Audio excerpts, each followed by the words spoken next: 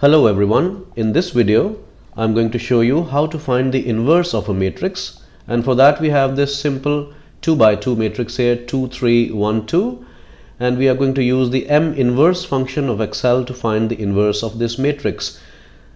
The manual solution of the inverse is on display here, so we should have this answer 2 minus 3 minus 1 and 2. Let us do that in Excel. Let us first of all write the matrix elements 2, 3, 1 and 2.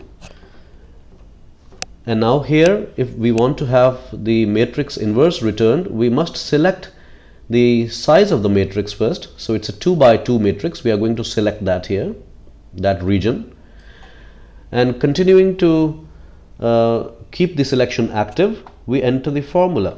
We enter the function is equal to M inverse start bracket, and then we need to supply Excel with the array, which is this matrix here. We do that, select this, close brackets, and then hit Control Shift and Enter at the same time to execute the command. So there you have it. This is your matrix inverse, 2 minus 3 minus 1 and 2, which is the same thing as this. Pretty simple and pretty neat, isn't it?